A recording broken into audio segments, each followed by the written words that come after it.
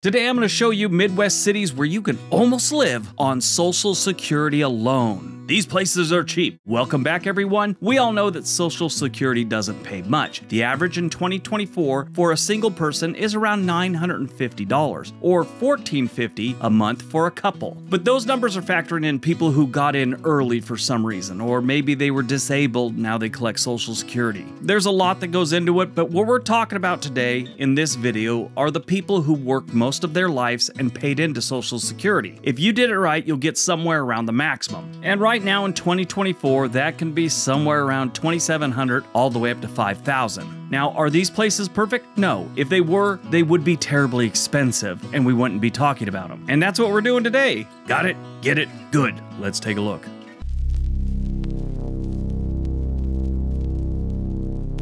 Number 10, Sioux Falls, South Dakota. First up on our list of Midwest cities where retired couples can live the good life on nothing but Social Security is Sioux Falls, South Dakota. Yep, you heard me right, South Dakota. It's not just about Mount Rushmore, biker rallies, and bison herds anymore. South Dakota was recently crowned one of the best states to retire in the US, and Sioux Falls is like the sparkling tiara on top of it. Yes, that's right, there seems to be a trend of people retiring to cold climates. Why, you ask? Well, I'm going to tell you. It's got a lot of senior-friendly perks, an abundance of amenities, healthcare is so top-notch it practically pampers you, and more entertainment than you'd expect in a city whose biggest fan might just be a buffalo. The housing market? Let's just say your retirement nest egg won't feel like it's being scrambled. South Dakota has a great livability score, and Sioux Falls is even better. Their main knock, though, it's the cold weather. You're going to be shoveling some snow occasionally, or you're going to have to hire the kid down the street to shovel your snow. But you can live in Sioux Falls, South Dakota without needing to pan for gold. Here's the numbers. The cost of living in Sioux Falls is 9% lower than the national average. The median home price is about $330. The average rent for a 2-bedroom in Sioux Falls, South Dakota is $1,130. That's in 2024, and their livability score is 87. Anything above 75 is usually pretty good. When you start getting into the 80s, it's really good.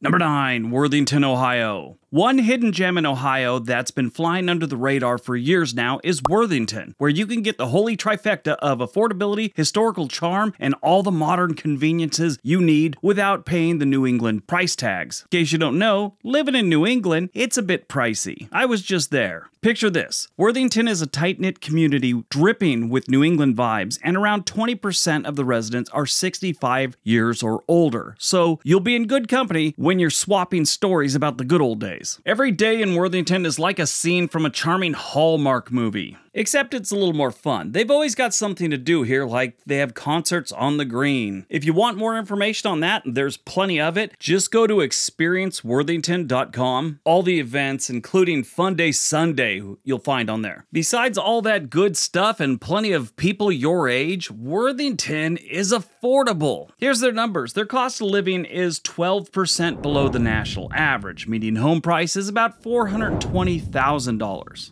The average rent for a 2-bedroom apartment is about $1,458, which is not bad considering how nice this place is. They have a livability score of 94.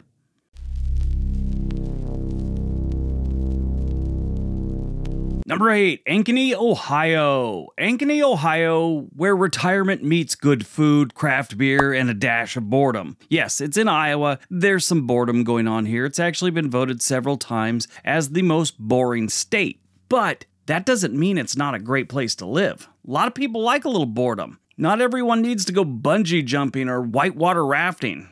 Some people like to sit on their porch with tea and read for 4 hours. In retirement. This is a nice suburb of Des Moines, Iowa, and it sits just north of downtown. Ankeny is a spot for retirees who enjoy the finer things in life, like chowing down on delicious local eats and sipping craft beers. They have a lot of local-owned and small businesses in this city. But it's not all food and shopping. Ankeny's got miles of scenic trails perfect for walking, biking, and scooting along at whatever pace you like. Plus, they've got golf courses as far as the eye can see, so you won't have a hard time finding an excuse to stay active while living here. Uptown Ankeny is a place to be for quaint downtown vibe type thing. You know, it's not a big town, but they've got this nice little downtown area. This is a city that's doubled in size since 2000. When you're looking for healthcare, they're just 20 minutes away from downtown Des Moines and all the hospitals and doctors you're going to need. Here's the numbers. The cost of living in Ankeny is 11% lower than the national average. The median home price is about $349,000, and average rent for a two-bedroom is $1,314. That is not bad. Here's the best part. Livability score is 94. Is it perfect? No, pretty close. And it's affordable.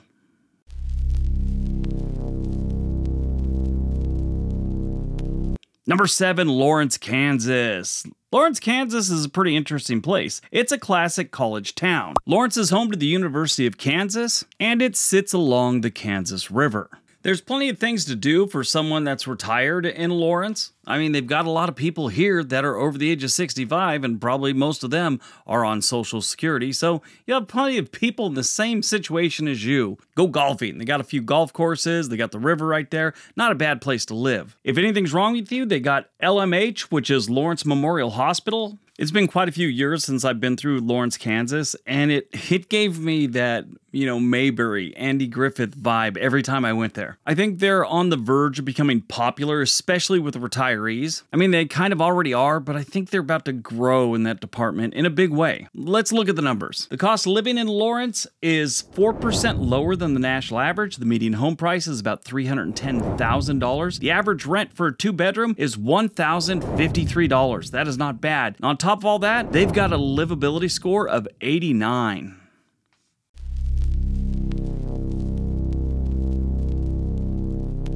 Number 6, Appleton, Wisconsin. I've talked about Appleton before. This is a great place to live. It has one of the highest rankings I've ever seen when they actually question the locals about what kind of grade they give the city. 92% of the respondents thought favorably of Appleton, Wisconsin. Nestled along the Fox River, Appleton, Wisconsin is the kind of place where retirees can kick back, relax, and maybe even reel in the big one without worrying about much else. Unless, of course, you count deciding whether to spend the day fishing or strolling along scenic river trails as a tough call, then, that's on you. Appleton's downtown is one of the nicer ones you'll find here in the United States. And it's not just how it looks, and it's not just what's going on there, it's the people. Wisconsinites are notoriously friendly, and Appleton's a little bit more. It's not too crowded, it's well maintained, and I'm sure just about anyone that moves here would fit right in. Very welcoming group of people here. Not saying there's not some a-holes floating around there, just most of them are really decent people. Here's their numbers. The cost of living in Appleton, Wisconsin is 12.2% lower than the national average. The median home price is about $282,000. The average rent for a two-bedroom is about $1,105, and the livability score, 85.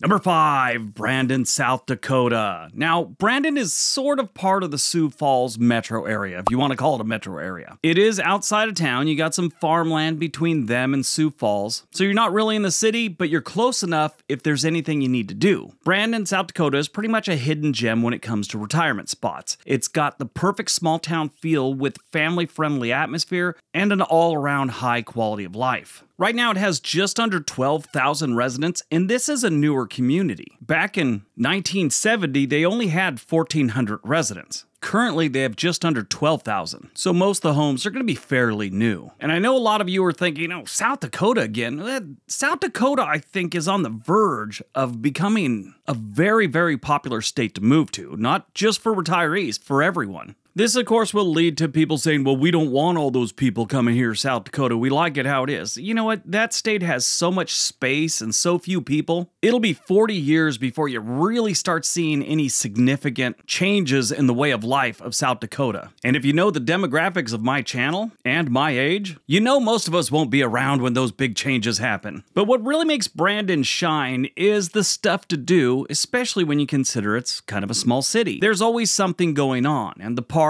are perfect for relaxing or staying active. They have the Big Sioux recreation area. You could fish, hike, or disc golf, which in my opinion is more fun and less aggravating than real golf. That freaking little ball haunts my dreams. I had to quit. Let's look at the numbers. The cost of living in Brandon is 16.1% lower than the national average. The median home price is about $365,000. The average rent for a 2-bedroom is about $1,032, and the livability score in Brandon is 88.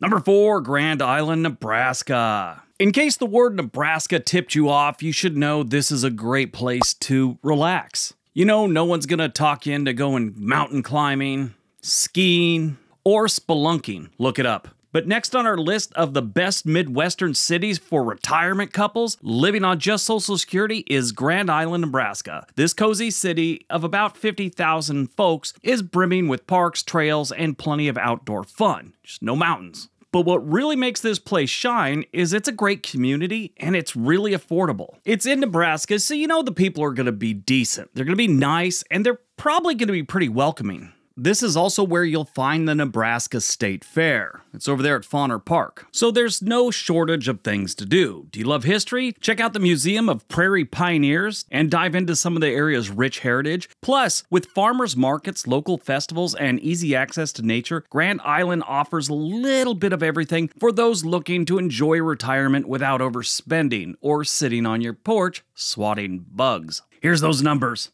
The cost of living in Grand Island is 13.4% lower than the national average, and I will tell you right now, I found another study that said it was 16%, but the official is 13.4%. The median home price is about $260,000. Your average rent for a 2-bedroom apartment is $1,152, and their livability score is 80.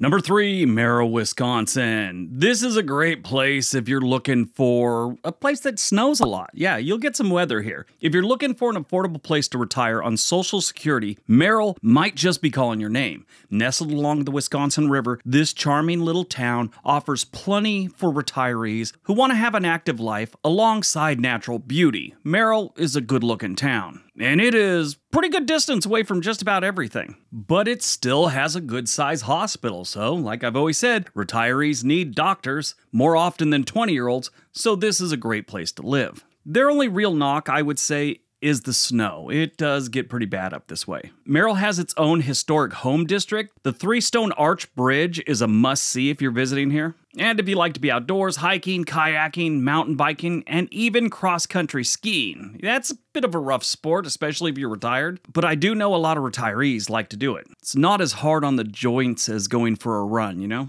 Just gotta have some serious lungs. I was actually watching a thing from the local news. Last year, the city hosted Kayak the Wisconsin. An event drew people from all over the state. And it's becoming a bit of a tradition here. Let's look at the numbers. The cost of living in Merrill is 18.3% lower than the national average. The median home price here is about $175,000. Solid. Average rent for a 2-bedroom apartment about $1,073, and their livability score is 67. Not the best on this list as far as livability score goes, but it's still respectable.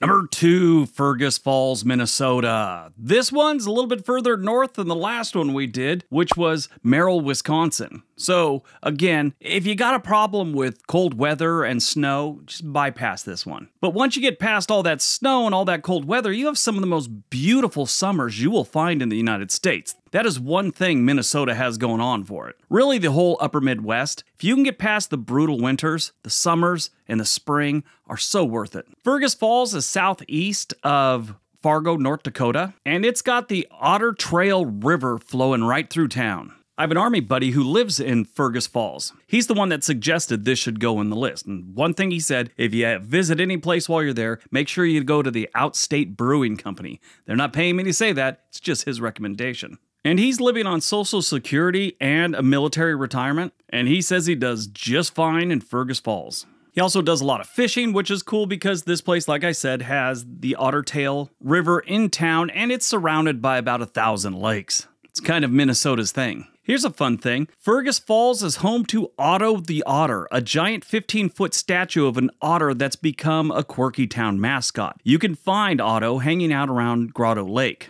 If you visit, snap a selfie with Otto, send it to me. It's also home to a local ghost, Joseph Whitford, a settler who roams the prairies at night. While there's no hard evidence of this guy like all ghost stories, it sure makes a fun story to tell around a campfire or over a cup of coffee. At least do that to an out-of-towner. I'm sure all the locals have heard it 150 times. Fergus Falls is a great place to live, and like I said, it is very affordable. Here's the numbers. The cost of living in Fergus Falls is 15.3% lower than the national average. The median home price is about $210,000. Average rent here for a 2-bedroom is only $909. Now, I'm giving you the 2024 numbers, so if you're watching this 3 years down the line, don't start giving me a hard time. I just got an email from a guy about a video I did 6 years ago. He said my numbers are way off. I explained his calendar was way off. He should look at the upload date. And the livability score in Fergus Falls is 84. Not bad. All right, before we get to number 1, if you're thinking about moving to one of these places, there's a link for Home and Money in the description area below, and they can get you in touch with a real estate agent anywhere in the country. Also, if you were going to retire in a cold weather state, which one would it be? Let us know in the comment section below. All right, on to number 1.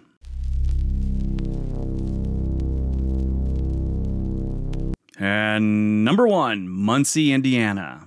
So some of you may groan because Muncie doesn't have a great reputation. And really, I think it's a reputation they earned in the past. Muncie does have some crime and they don't have a lot of jobs, but if you're retiring, you don't really worry about that. All their other stats are outstanding. Housing, healthcare, cost of living, commute, amenities, it's all there for you in Muncie. I mean, their crime rate is only 38% above the national average. That is not bad. Like I've said before, you got places like Detroit and Southside Chicago that have crime rates in the 400% above the national average range. So 38 is nothing. No city, no town, no nothing is immune from some kind of crime. But if you want to stretch your retirement dollar and live on Social Security, this is one of the best options in the Midwest. As far as cities go, I'm sure there's some very small towns that would be just lovely for you. Muncie is also known as Middletown, USA, and it's a hidden gem for retirees that want a budget-friendly lifestyle without missing out on things to do.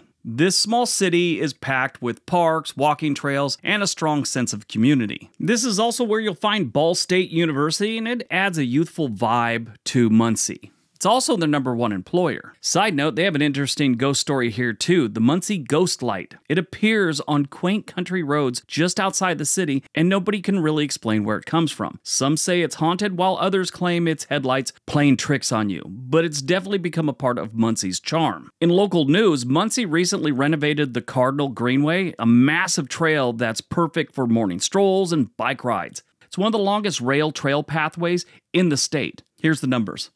The cost of living in Muncie is 17.8% lower than the national average. The median home price is $127,000. That is doable for just about anyone on Social Security. The average rent for a 2-bedroom apartment is about $916, and their livability score is 80.